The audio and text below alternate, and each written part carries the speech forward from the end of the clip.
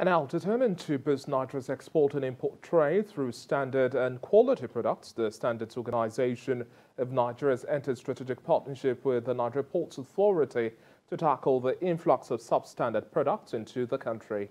The synergy was underscored at a strategic meeting in Lagos that had both agencies agreeing on the need for effective collaboration to ensure result-oriented and seamless operations in the ports. They also want to promote speedy processing of goods for exports, maintaining that it would help to increase the nation's non-oil exports. The market is flooded right now with products that are totally substandard. And one of the only ways we know to fix this problem, since 85% of products come through mostly our ports in this country, is to nip it in the bud before it gets in the market. For us to make sure we minimize the amount of products coming in and destroying our country and causing problems and destroying our industries.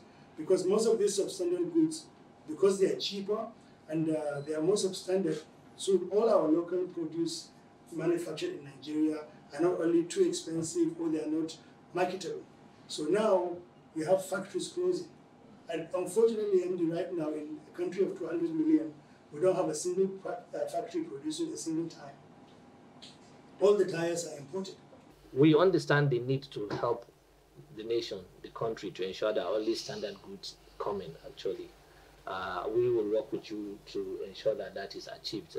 We all have, like you said, we have had bad incidences, either as individuals or friends and relatives. Drugs coming in, substandard drugs, substandard electrical equipment, and so on and so forth.